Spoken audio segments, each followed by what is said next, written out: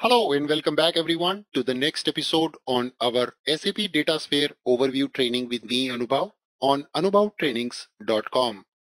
In our last episode, we talked about how can we utilize the concept of Python script and Pandas framework with SAP Datasphere data flow.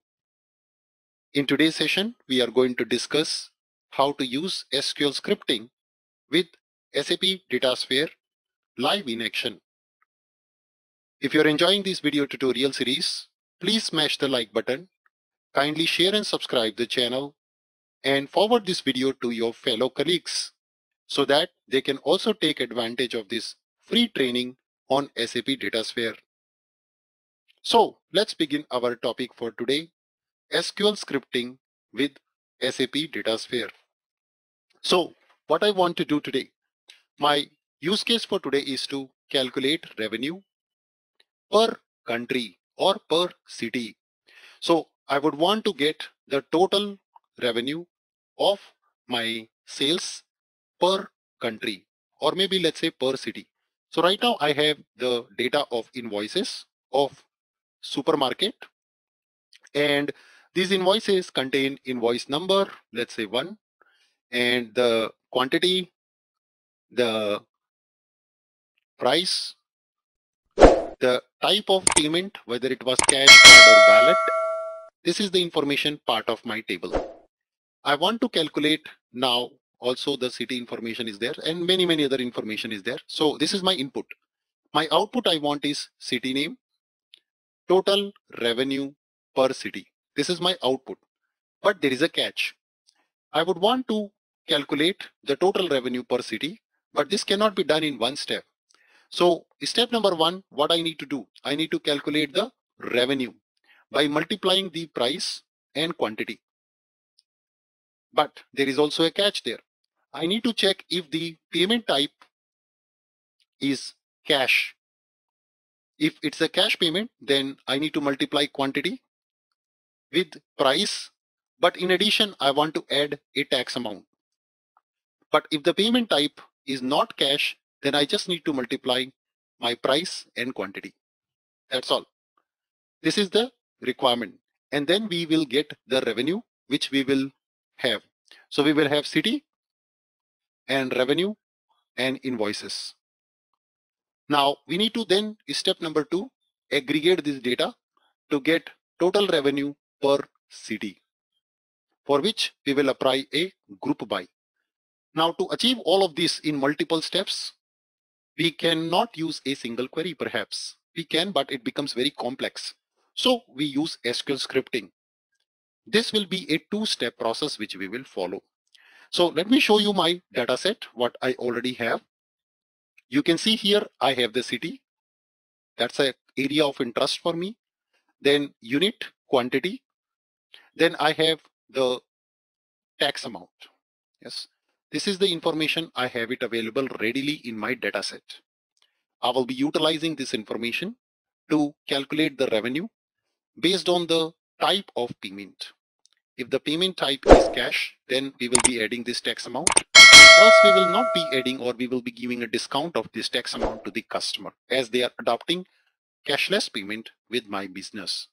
So let us go ahead and utilize this column. So I have already uploaded this data set to my SAP Datasphere in the data builder.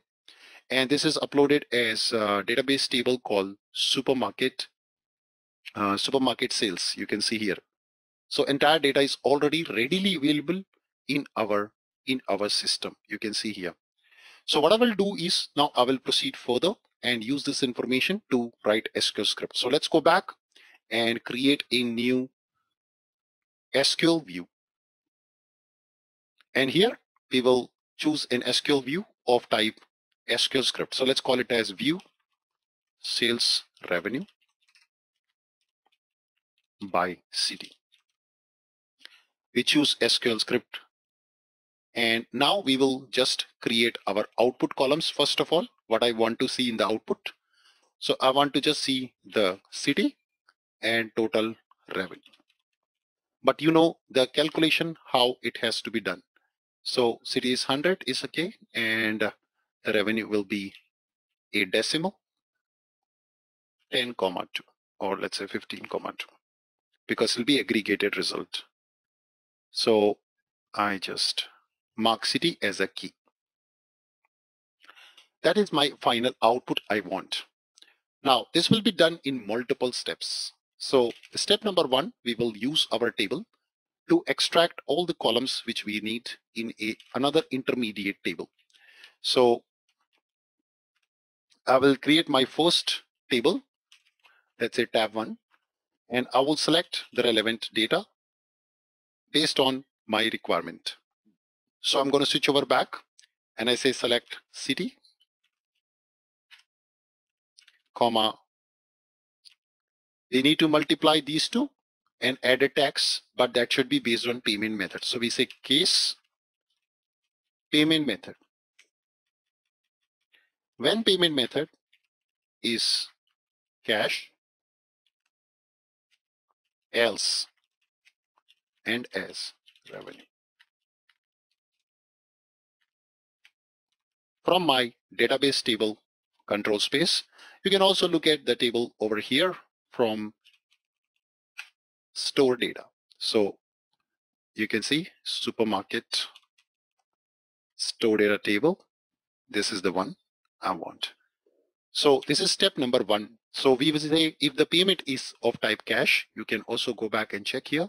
It's cash, C capital. Then what we need to do, we need to add the tax. So we need to basically multiply the revenue, and to calculate revenue, unit price multiplied by quantity with an addition of this 5% tax.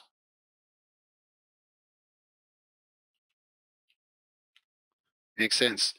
And this should be like this.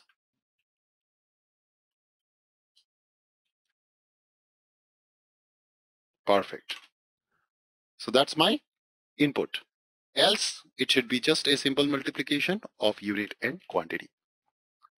And that should be ended as a revenue. So now we will have the revenue per city. Every record, it will perform this. And my final step, I will say return. I want to return the city and revenue, but this time I'll perform an aggregation. Select city, sum of revenue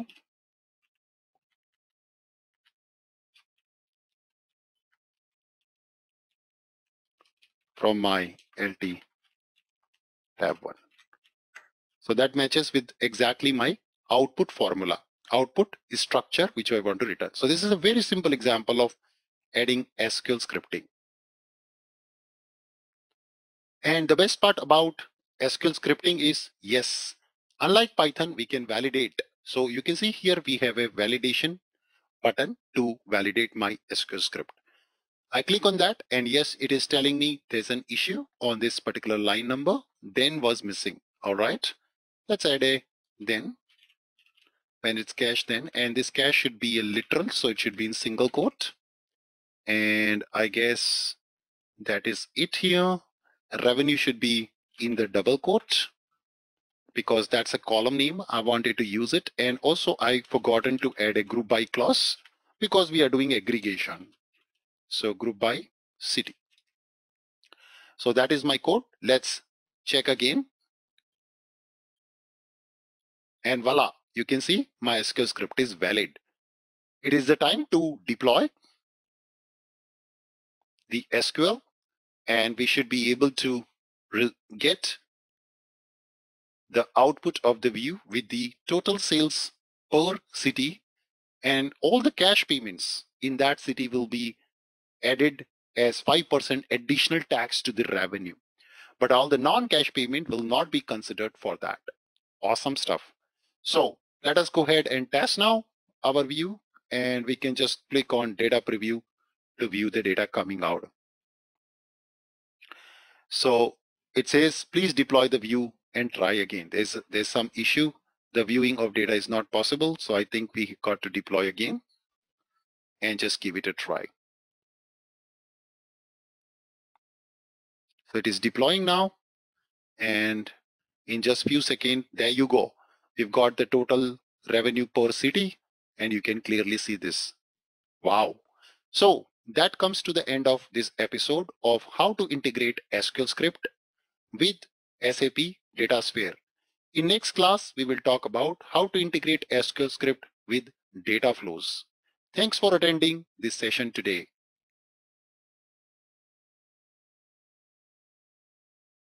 All right, so that comes to the end of this episode. I hope you're enjoying this video series with me, Anubhav, on SAP Datasphere. So I would request you to kindly share this video with your fellow colleagues and also subscribe the channel if you have not done so, so that you will be notified automatically once I upload the next video on this free series. Once again, Anubhav signing out. Look forward for live training on SAP Datasphere. Watch out on anubhavtrainings.com. You can also send us an email on contact@anubhavtrainings.com for a detailed corporate training on SAP Datasphere. Thank you so much. See you and goodbye.